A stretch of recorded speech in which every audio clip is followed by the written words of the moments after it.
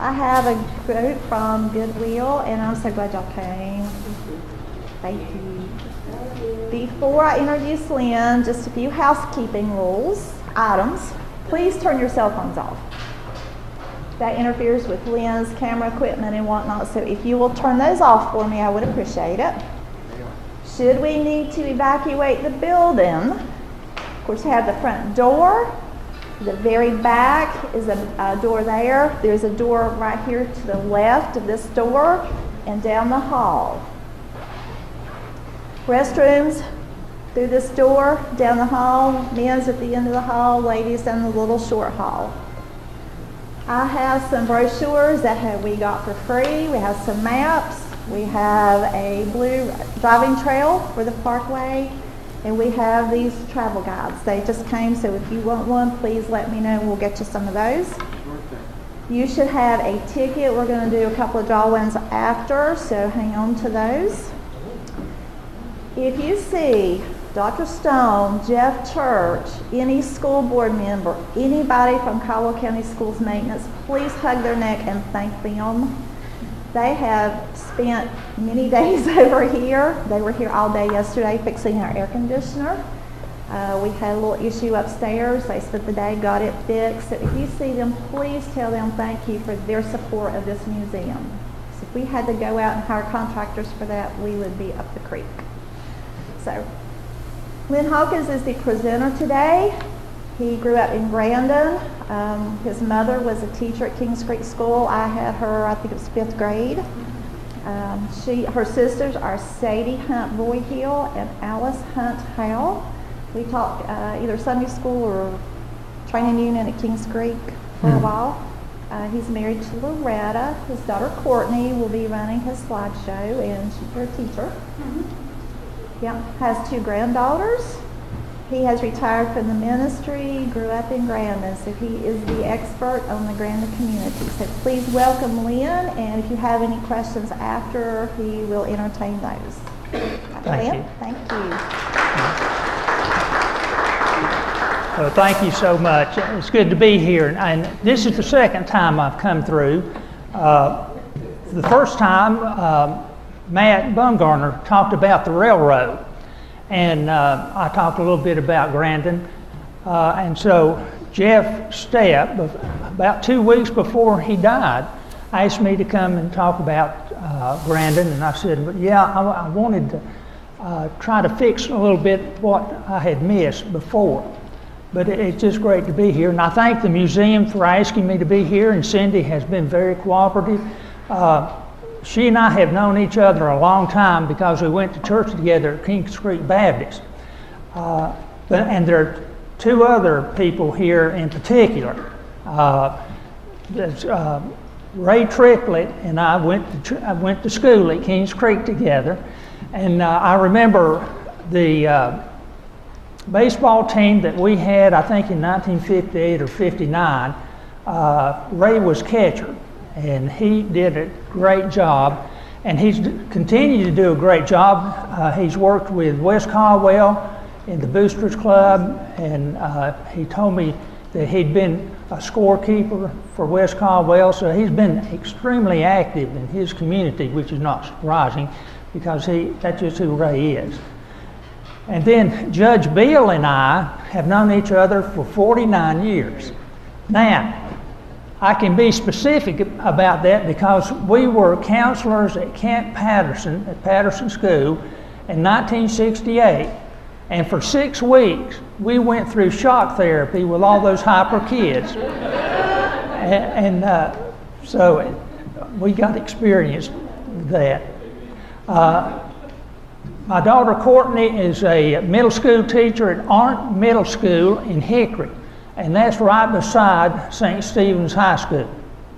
And when she offered to come and run the PowerPoint, I said, yes, please do. So she's gracious enough to do that today. His granddaughter's a teacher there too. We can't escape it. Teacher. Yeah, her daughter, Davis, teaches theater at Arndt Middle School, and I said, you know, I don't understand why some schools have theater for kids and others don't, but that's just the way that operates, you know. But Davis has done that for what, 3 years? 3 years, okay. Okay, are we ready to get going? Okay, Grandin, an attempt at a modern town in 1912. And I need to tell you up front, in 1912, Grandin and Caldwell County generally was still a wilderness. There just weren't that many people who lived around. There were people everywhere, but there wasn't concentrated like it is today. And so this was carving out a new place in Caldwell County. So when we're talking about Grandin, remember, this is something brand new that has got started. And so it's an attempt to build a modern town, and we'll talk more about what modern means in 1912. Another thing is, we don't think about, because we don't have the prejudice of North and South like we used to. But when those Yankees from Pennsylvania started coming down here and building a town, there were people who said, we won't have anything to do with you. You Yankees will just come down here to buy up and take away our land, and we just resent it. And so what that meant was that whenever Mr. Grandin or his representatives went out to buy up land for the railroad, there were people that said, absolutely not. And so they had to adjust their railroad to go a different way. But it's just interesting how things in 100 years have changed so much. And I can imagine if Mr. Grandin were alive today and my grandpa Hunt, they would be amazed how things have turned out. Okay, we're in the beginning. Lynn, Yes. Lynn has given me permission to live abroad. Yeah. I love that permission. Lynn is my cousin, and I outright him with when he told me if there's anything and I know Lynn longer than he has, so I would like to add to this the fact that the town was begun by Mr. Grandin, who was from New York and Pennsylvania. He had created a lumbering empire up there. He needed lumber. So the whole purpose of this farm, he started buying a big tract of lumber in 4 counties, Caldwell, Watauga, and Avery. Big tracts of lumber that he was going to ship back to Pennsylvania. In order to do that, he had to have a railroad that Lynn is talking about. At that time, the railroad stopped at Wilkesboro, so he was building a spur from Wilkesboro to this little tract of land that he was going to leave himself called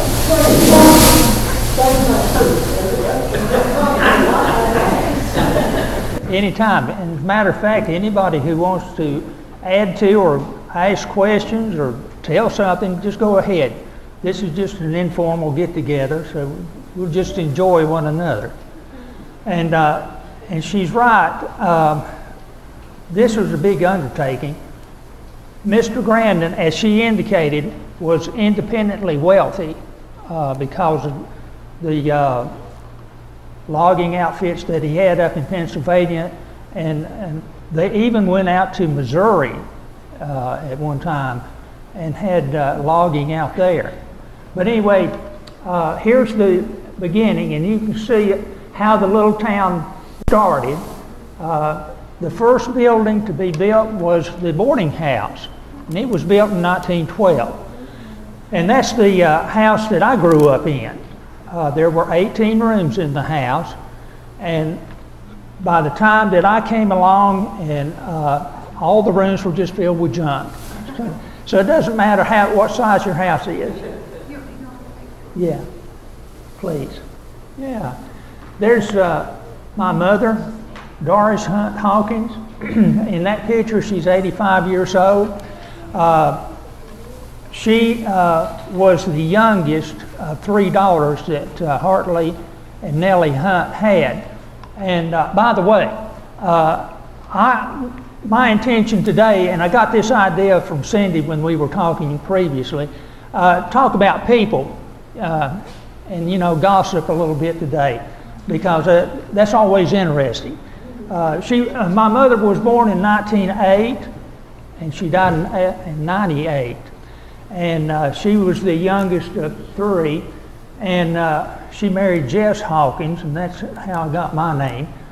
Go to the next one, Courtney. Well, anyway, she was a school teacher for 28 years here in Caldwell County, and she spent most of her life teaching either in public school or in the church where she was. She was a school teacher for many years. And this is the school that she went to.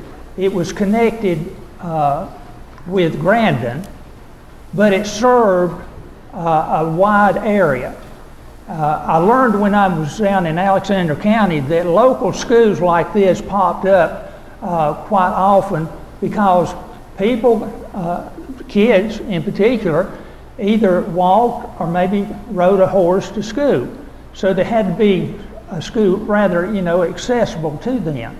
So this school building was about 100 yards past the Grandin community, and it served Zach's Fork, the Yadkin River Road 268, and even down the Tom Dooley Road. So it reached out. By the time Mama went to school there was a porch. You can see the doorway. There was a porch there, and it was covered. And so she said that that made it easier, you know, when you were wet, you know, to get the water off of you a little bit. And when you went into the school building itself, there was a foyer, and you put your clothes, and if you had boots on, you left them out there, and your lunch box. And everybody in those days had to bring their own water. There was a spring about 150 yards away, but you know how that works. You send 2 boys, or you send a boy off to get water. You never know if he's going to show up again. So that's one of those things. But this picture comes from 1905, and Mama didn't start school until about 1913 or 14. And while I'm on this, she went to school there up until about, let's see, she was, about 1923 or 4. And the thing about that was, I lost my train of thought. It went through the 7th grade. That's as far as it went. They met 4 or 5 months a year for school. So when she got through to the 7th grade, she intended to come to school here at Davenport. And her father and the teacher, who was Frank Smith, agreed that Mama ought to take the 7th grade again, so to give her a little more knowledge, and also to get a little bit older because she was rather young to leave home and come to the school here. So that's just the way things worked back in those early days of the 20th century. Things didn't get sort of normalized, so to speak, here in Caldwell County until about 1926, when the county built schools at Kings Creek, in Collegeville, and at Happy Valley. And of course, here in Lenore, there was always a school, but the city schools were separate from the county schools. Okay, and this picture is about Mama. She gave a recital, a voice recital, in 1929 when she graduated from Davenport, and she was going to go to school in Kentucky. I forgot, what's the name of it? Asbury. Thank you. Okay. Sadie Hunt Broadhill was the oldest of the three sisters. And she was born in 1899 and lived to 1997. She was 97 years old when she died. And she was a pillar of our community. The most outstanding thing about her was she was very generous. She fit in well with the business that her husband, J.E. Brawhill, started up. I think, you know, we don't think about this, but a spouse whose husband or wife is active in politics or important within the community, that puts a lot of pressure on the other spouse. But Aunt Sadie just had the ability to be adaptive, and she contributed very much to the company and whatever needed to be done. And while I'm thinking of it, if James Brawhill, or Jim Brawhill, can live to August 17th, he will turn 90 years old. And that means that Aline, Paul, and Jim, 3 in one family, are in their 90s. And so we're going to have a parade, I'm sure.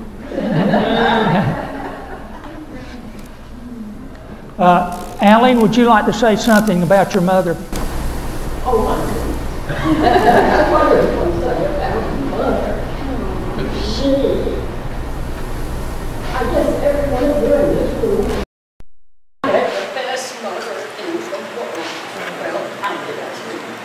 She was smart, but she was very humble. She was very energetic, and she took care of everybody in sight.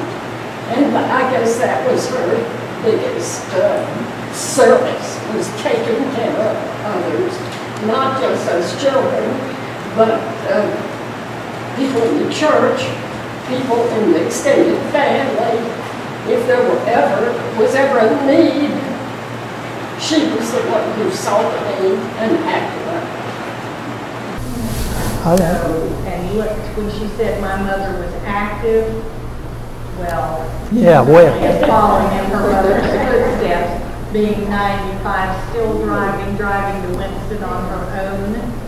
And that's wonderful, isn't it? being in a service to the community, visits people, takes flowers, but she wears me out. Just keep going. Go to the next one, if you will. Okay. Alice Hunt Howe was the other sister. She had her own history. She was a school teacher herself, and she ended up in Jackson County teaching school in a one-room schoolhouse. Now, what is in Jackson County that is famous? Cherokee. And so while she was up there, she met a man and she married him, and his name was Grover Cleveland Wiggins. And when they married, he was ambitious enough, to get away from Jackson County where there wasn't a lot going on. And he went up north to Michigan, and he worked in one of the automobile plants up there. But he didn't work there long because he caught a fever and he died from it. And so Aunt Alice had to go up and fetch his body and come back to Jackson County. Well, a little over a year later, she married again Bill Howe. And they came back to Caldwell County, and Aunt Alice worked with her father, Hartley Hunt. She was a secretary, treasurer, whatever needed to be done. And then eventually she graduated from that to teaching at Kings Creek School. She taught the 5th grade for years. And that was her crowning touch right there. I have met a lot of women who had her for a teacher, and they have all said that they appreciated Alice Howe so much because she taught them how to be a lady. A woman sits in a certain way, keeps your knees together. You dress in a certain way. Yes, and Cindy can vouch for that. Well, a lot of girls just don't get that at home, and so they need to know that, and they appreciate knowing that. So anyway, that was one of the things that she would. That was the thing that impressed most girls, and I assumed that she kept the boys occasionally and told them, "You always open a door for a lady. Say please and thank you. Do those things that show that you have some character about you." And I have to admit, our kids today just don't have that. Very few will open a door. They do for me because they don't want to see me fall through the door, and they open it up so I can walk in. But usually a teenager would open a door to go in first, and if a lady or a gentleman's there, they just let them operate on their own. Okay, here's a picture of the three girls in front of their house in Grandin. Aunt Sadie is the taller one, Aunt Alice, and at that time my mother was just a little girl. And they lived in a 4-room house, but that was okay, they got along just fine. And that was in the summer of 1950. Hartley Hunt, now he is the one that I knew. I got to know him a little bit. I was 3 years old when he died, but what I remember about him in particular, he liked to get a hold of me and then put me between his knees and then say, "Try to get away." And I couldn't do it. He had me there, he captured me. But the important thing about him is Mr. Grandin trusted him.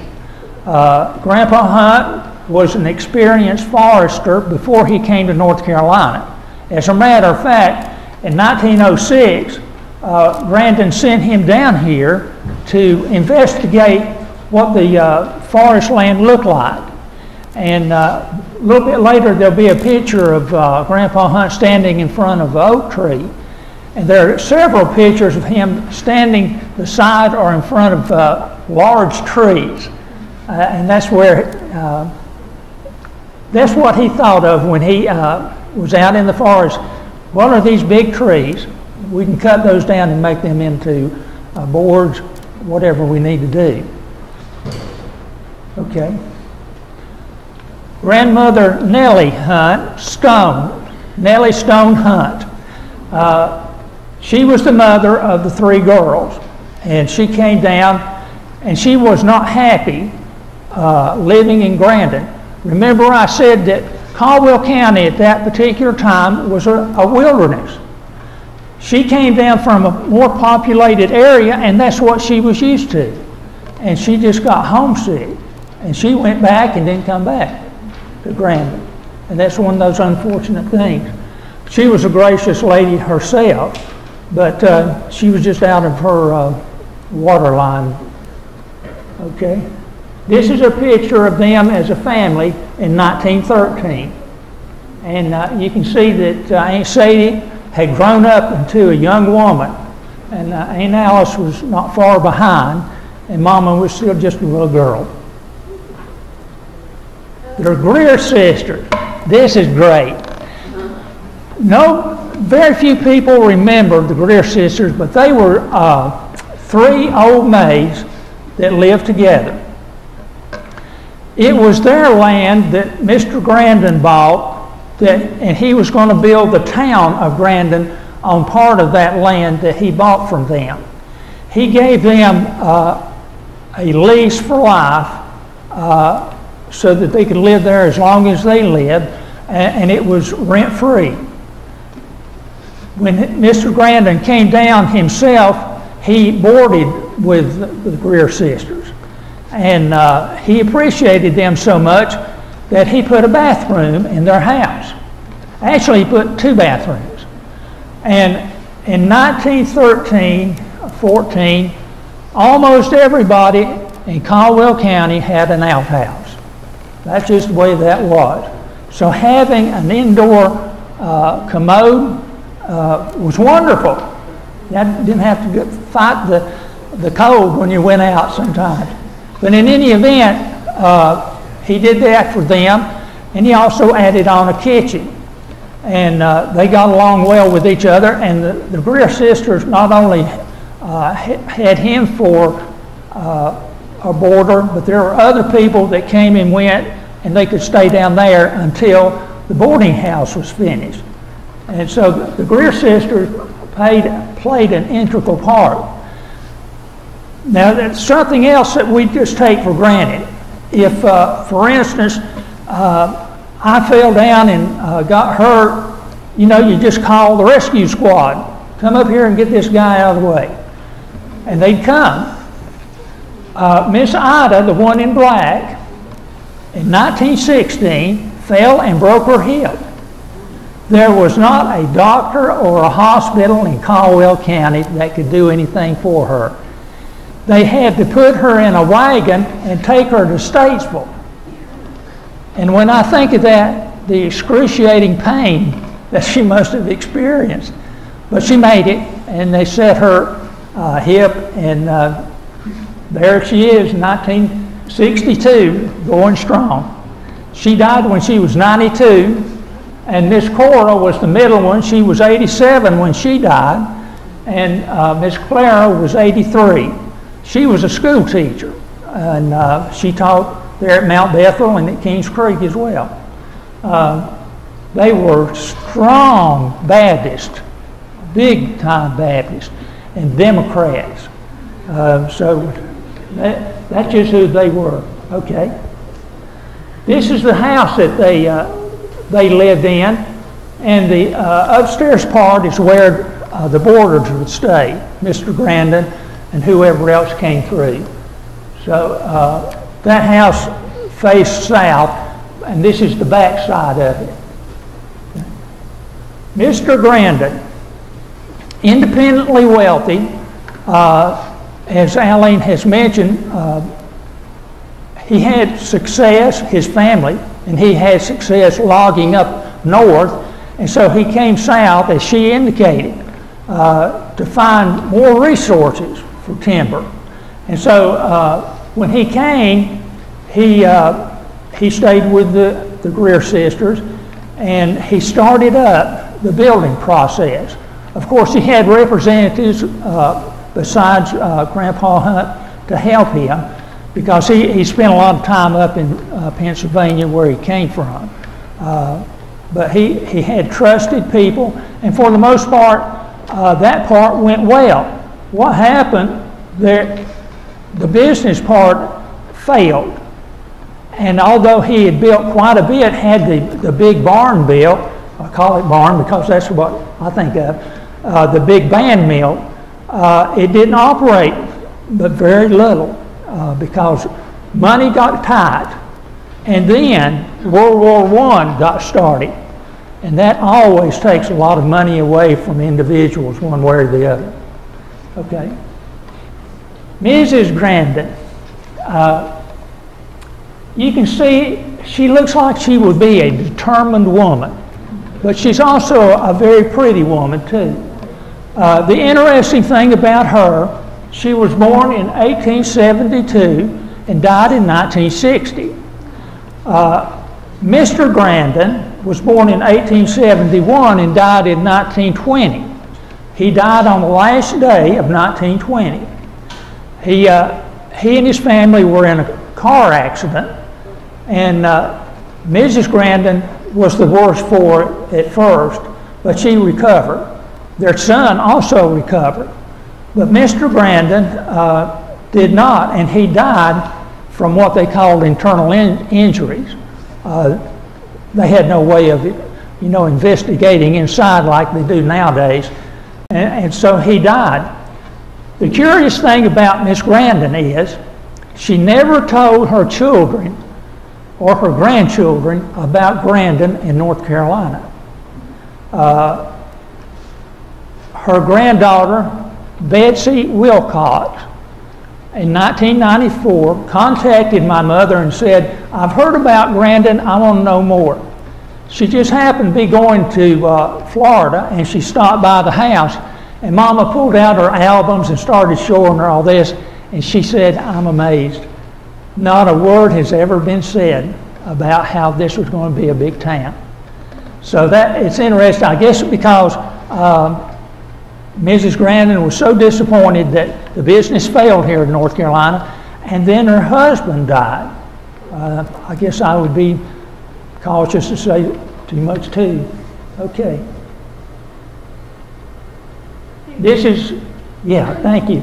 This is the Wilcox over here on the right, and Mama and my brother Benny were taken right there. That's what the boarding house looked like in 1912 and afterwards until 1955. People stayed in it. Like I said, there was a commode in every building, at least one. And that, so people could stay there and they didn't have to go worry about going outside. But if you will go to the next one, there's another view of the boarding house. It had that long porch on it. This is where fresh water was kept. It was fed by one branch, and this is an earthen dam, as they call it. It held the drinking water, water you use to wash with, and it had a concrete bottom. And once a year, it was emptied out, and somebody would go in there. They get up all the sludge that was there on the bottom, tried to keep it, as sanitary. And still yet, if OSHA had been around back in those days, they would have had a double duck fit. But people got along just fine. Nobody ever complained about the water. This is a picture of my mother and Dad. My dad grew up in Buffalo. He taught 32 years at Patterson School for Boys. This is the house that we saw, the boarding house, after it was renovated. My dad did a lot of work on it, and of course he had to have a lot of help doing that. And those are shingles that are put up on the side, asbestos shingles, because back in the 50s, asbestos shingles was the thing. So that's what it is. This is the beginning of building the town. It's taken from the north facing south. There were going to be 32 houses for the workers. Each house had a commode in it, so you don't see any outhouses. That just wasn't an option. And in 1912, that was something big. We don't think about it because we're so used to having our own bathroom. But back in those days, like I said, everybody had their outhouse, but Mr. Grandin said, no, we're not going to do that. So this is part of the 32 houses that were built. This is Main Street of Grandin, and you can see there the boarding house. The house right above it is where Grandpa Hunt lived, and then the other houses were where workers could live. And that is not an outhouse, that's a fire hydrant house. And in it, you open the door, and there was a fire hydrant right in the middle. And then there was this spool of hose. And so there must have been, I don't know how much was on it. It looked like 100 feet, but I don't know that that was true. But in any event, that was what was in that little hydrant house. And there were 3 of them. There was one here next to the store. There was one down at the big band mill, and also one over at the planing mill. This is a manhole. For 105 years old, it looks good, doesn't it? They knew what they were doing when they mixed that concrete, because it's still there behind the boarding house. I took that picture but maybe 3 weeks ago, and it's still in good shape. It was simple. They had 8-inch terracotta pipe that they linked together, and it's still in good shape. The planing mill was a place where finished boards would go to be shaped in size or designed. And along the side, on both sides, along this side, there were doors that could be pushed back and forth, and so that they could be loaded on to wagons, whatever wood was there, unloaded onto, and then when it was finished, sent off. This is a double band mill. Now, I'm always fascinated when I hear that there's going to be a talk about the Great Pyramid of Egypt, Pyramid of Giza, and how 4,600 years ago they could build something that precise, and it's lasted for 4,600 years. That's the Pyramid of Giza. Well, this is comparable. Look at how much work was done there. They had to cut the timber, and then they put it together. And I'm thinking, for 1912, they did a remarkable job. And up until maybe 10 years ago, the main part of this building was still standing. So I'm just amazed. This is what it looked like when Courtney and I were around that barn. We called it a barn because that's where my dad kept cattle. He kept a herd of about 30, and they would go inside and they would stay there, and we would feed them. He also put up a basketball goal on the second floor so I could play basketball. And I did that in the wintertime because in the summertime it was insufferably hot on the second floor. Down on the bottom floor, much cooler, but it was also much darker too. This is the drying platform. The boards would be cut to shape or to size, and then they would be taken out here and left for a while to cure, and then they would be shipped on over to the planing mill. Now there's that picture I was talking about, Grandpa Hunt standing in front of that white oak tree. Any big tree like that, he was just fascinated by it. So he has 2 or 3 pictures that I have of his standing beside a big tree. When the business failed, they sold off the land. Grandpa Hunt was a forester and also a surveyor. And whenever disputes came up about where the lines were, he was called upon to go and check it out. And his favorite horse was Buck. And he rode that horse all over Caldwell, Wilkes, Watauga, Avery County.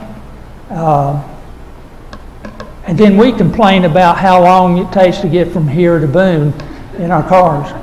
By the way, Allie, didn't Aunt Sadie ride a horse to Boone? When Mother reached the same stage she was talking about, Doris, after 7th grade, my grandfather realized that he was going to have to find a place for his girls to continue education.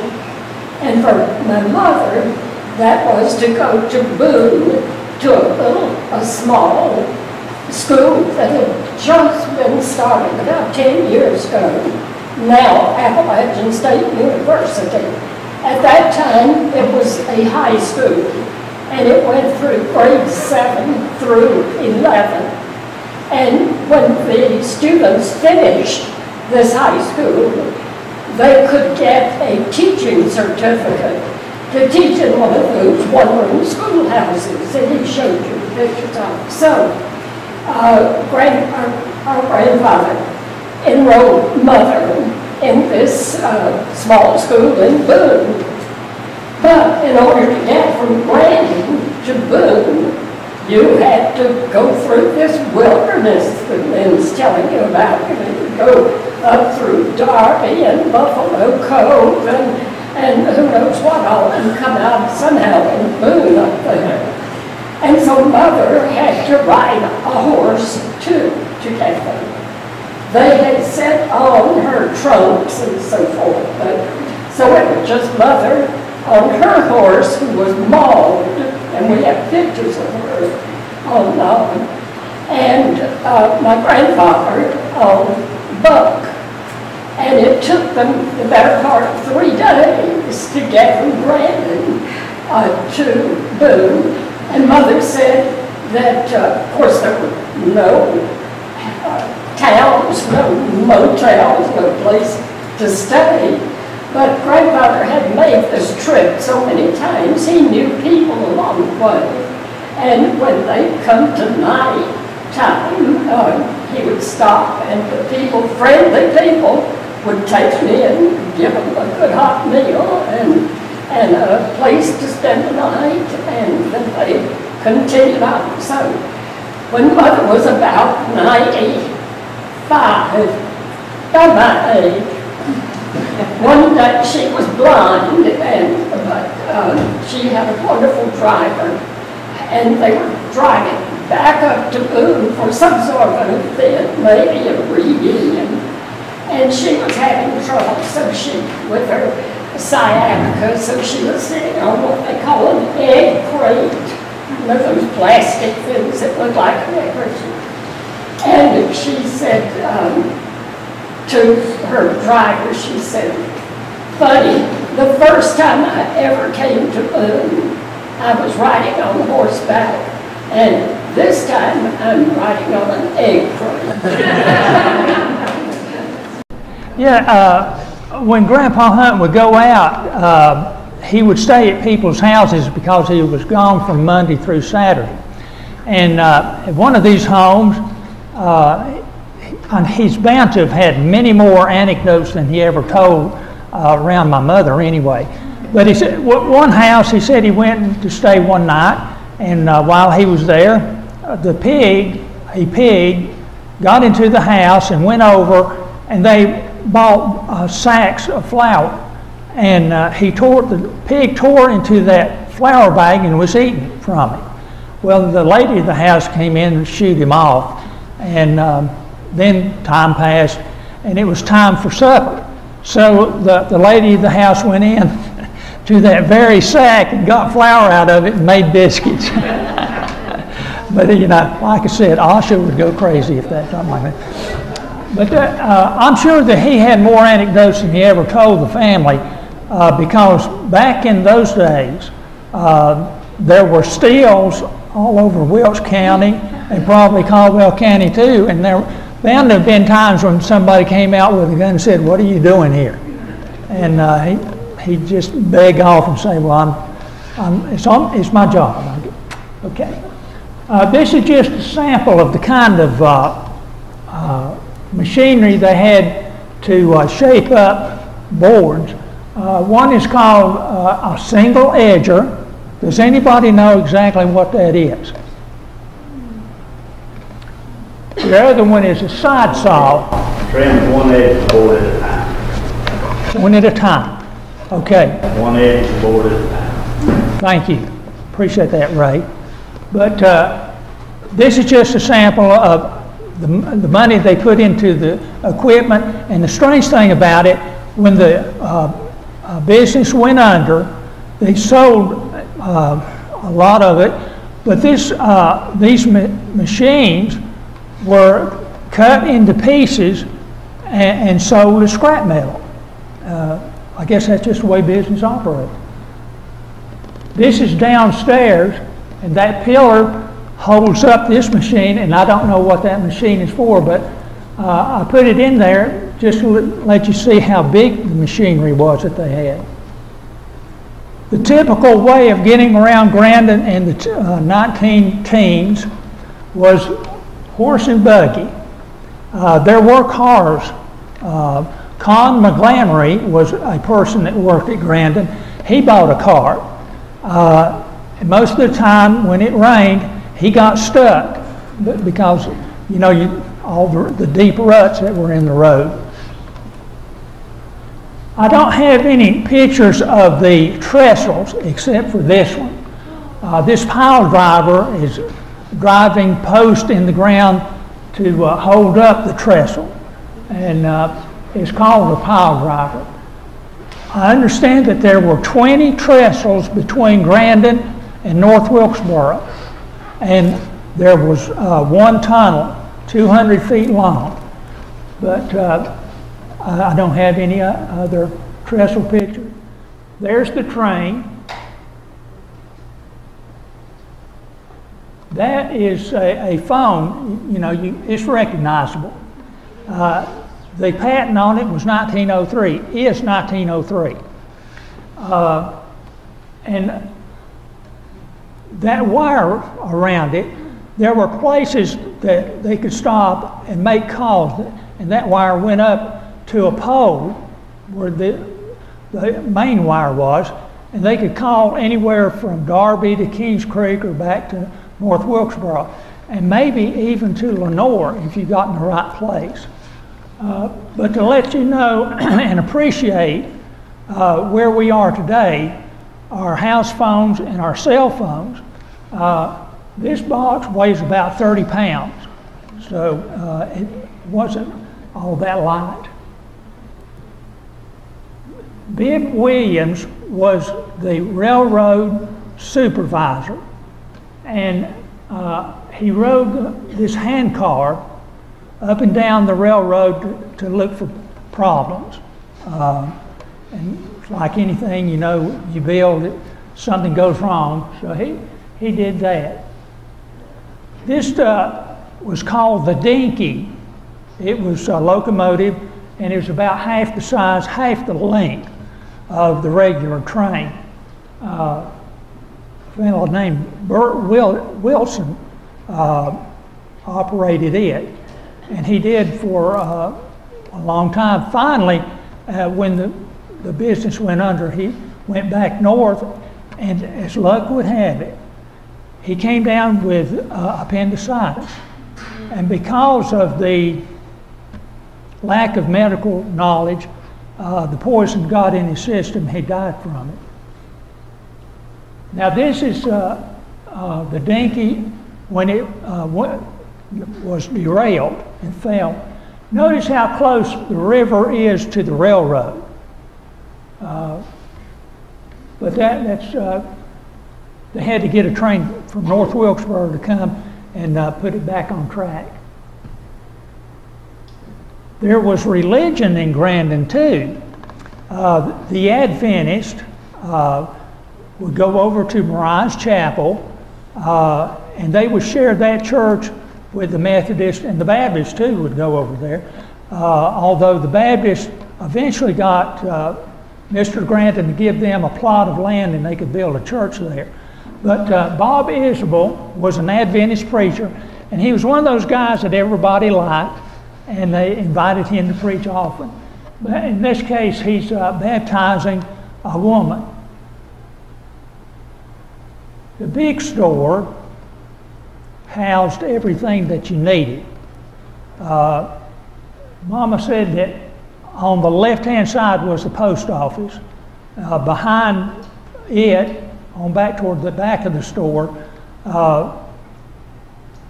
horse and mule equipment, you know, bridles, saddles. Then on the other side, canned goods. Upstairs was the doctor's office. We've come a long ways, folks. If somebody got sick, say down toward Elk Creek, The doctor would get on the train and go down to Elk Creek. The train would stop and stay there as long as the doctor needed to go doctor on a person. When he came back to the train, they'd take off. Things have really changed. This is the tunnel right here. I don't know if you can see it, but there are 2 white dots back in the tunnel. That's a horse's head. So that tunnel is much bigger than it appears to be from the picture. And this is the Grandin Lumber Company at work. It did cut up some trees, had lumber out, drying, but that didn't last very long at all. Courtney put on here railroad above stream, and she has an arrow. You can see how close the river is to the railroad track. H.C. Landon was the fellow who had the railroad built, and he was hard-headed. The old folks that lived along the river kept telling him, you can't put the railroad that close to the river because there are times when it will swell great big. And he is reported to have said, I could stop that river with the heel of my shoe. Well, in 1916, he didn't have a big enough shoe. And here is what happened. You can see how the railroad was just dug out. The river just rose right up. And I read somewhere where it was 14 feet above flood level. So that's a lot of water. This is another show how the river just dug it out. And here, it's hard to imagine, but this is where the railroad went across the creek and there was a trestle there. It washed the trestle away. And I put this in there so that we could appreciate our modern times. Can you see that lawnmower? Has anybody ever pushed one like that? I like these riding mowers myself. And there's that railroad phone there. And then over here are cultivators that you use in a garden. But I thought we've come a long ways because most of our lawnmowers either self-propelled or we have a riding mower. We are so lucky. And that is our presentation. Thank you.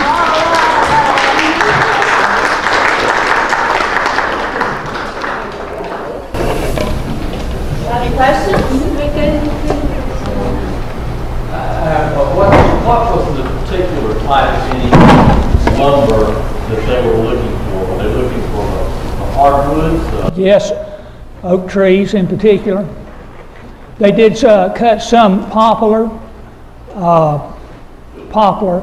and certainly white pine, but they were looking for the hardwoods in particular. Yes, sir. The name of the man who laid out the railroad was Landon? H.C. Landon. Did he also lay out the city, the town? He did. Well, now, was the town that flood that wiped out the railroad? What did it do to the town? Nothing. The town was up on a hill.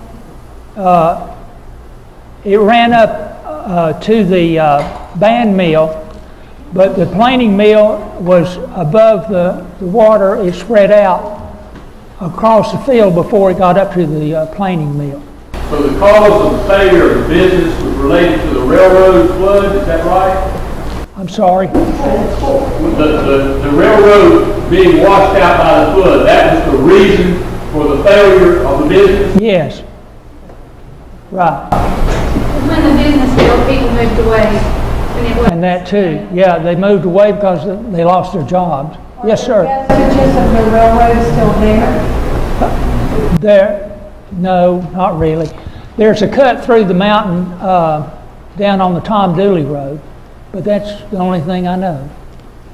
Dave? Yes, a question on the, you mentioned the oak and poplar and so forth.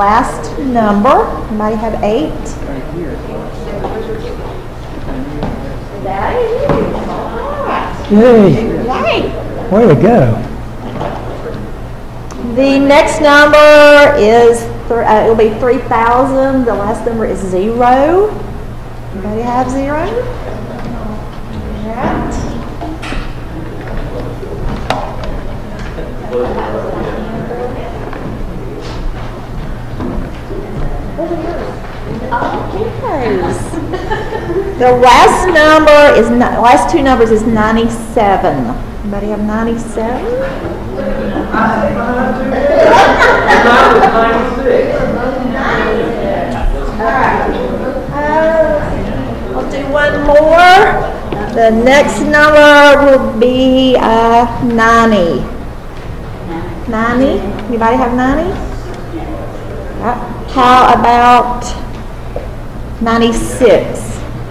I get 96? 96. All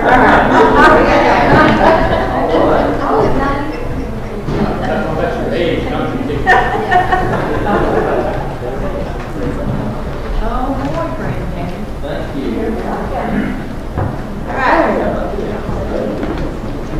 We will have another copy with the curator in August. Please come back. I'll be sending you out emails. If you don't get our email, please let me know. We'll put you on our mail list, and I think Judge Bill has something to say. We want to point out that Bobby Curtis is here. Bobby, yes. Bobby's going to be doing a presentation for us in September. September. Yay, Miss Bobby. You've not... It will be announced. It's a one-lady show called Nance Do. And it'll be, is that an evening performance or a coffee with curator? Evening? Is it evening? Evening performance. And there'll be more information about that very soon. I have seen that. You are missing a treat if you don't come see her. She's phenomenal. She does Burdell and Fanny Crosby. You please come. We'll be sending information out about that. And like I said, if you don't get emails from us, please let me know and we'll put you on our email list. This is the script. And this has to do with a criminal trial. True story. And there's a part for a judge. And guess who she drafted? You!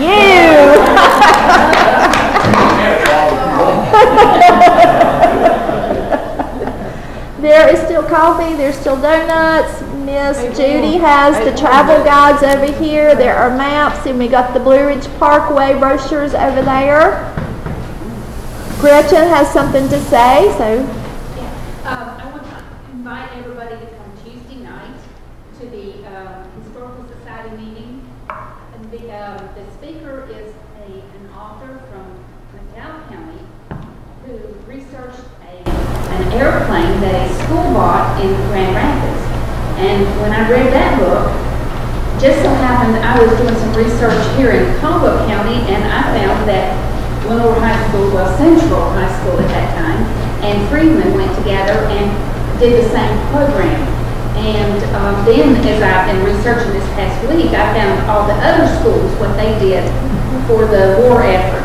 And that's what our program is on Tuesday night at 7 o'clock here. So please come.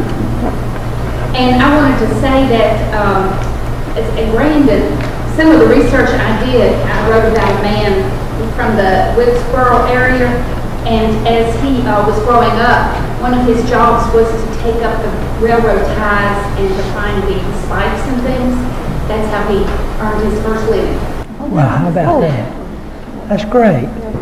Our area is so rich, and we don't know our story, a lot of us. So please come visit here. We're open Tuesday through Friday, 10 to 4:30. Saturday morning, 9 to 12. We'd love to have you come and visit. And y'all please come back. So, thank you. Help yourself. And we will see you in August. Cindy Day is doing a wonderful job taking over as curator of our Caldwell Heritage Museum. Please come, be a volunteer, support our museum. 112 Vaden Street, Lenore, North Carolina, 28645. And thanks to Lynn Hawkins for a great presentation.